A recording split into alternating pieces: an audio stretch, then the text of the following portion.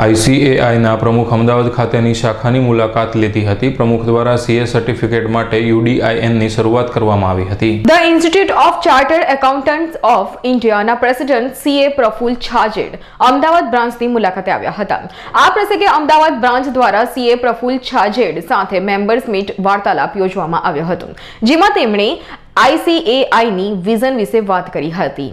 આઈસીએઆઈની રાષ્ટ્ર નિર્માણની વિઝનમાં અમદાવાદ બ્રાન્ચની ભૂમિકાને સીએ પ્રફુલજીએ પ્રશંસા કરી હતી।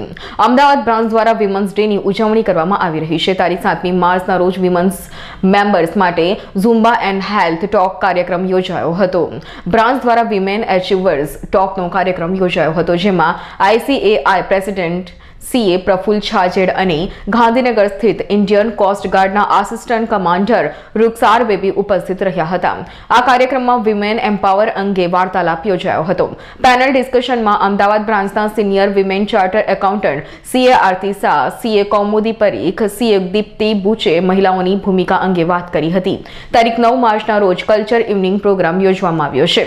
1962માં સ્થપાયેલી અમદાવાદ બ્રાન્ચ આઈસીએઆઈની ભારતમાં બીજા નંબરની સૌથી મોટી બ્રાન્ચ છે, જેમાં 10,500થી વધુ મેમ્બર્સ અને 35,000થી વધુ સ્ટુડન્ટ્સ છે। પ્રેસને સંબોધતા તેમણે એક નવી થયેલ શરૂઆત અને પત્રકારો સમક્ષ મૂકી હતી, જેમાં સીએ દ્વારા આપવામાં આવતા સર્ટિફિકેટ માટે એક યુનિક નંબર આપવામાં આવે છે, જે યુનિક આઈડી નંબર તરીકે ઓળખાય છે, તેની ખાસ જાણકારી આપી હતી। ઇકોનોમીના આ વસ્તુ તો અનેક ઘણી બધી ફોરેન કંપનીઝ બી હવે ઇન્ડિયામાં વ્યવસાય કરી રહ્યા છે। ઇન્ડિયન કંપનીઝ બી આપણા પોતાના શેર કયો કે આપણો વ્યવસાય કયો એ ફોરેન કન્ટ્રીમાં કરી રહ્યા છે। તો even they need good chartered accountants. ઇન્ડિયામાં જે એટલા બધા સભ્યો છે ચાર્ટર્ડ એકાઉન્ટન્ટ એનો પ્રોફાઇલ તમે જુઓ તો એ હજી બી સોલ પ્રોપ્રાઇટરશિપ કે નાની ફોર્મ વાળા ચાર્ટર્ડ એકાઉન્ટન્ટ છે।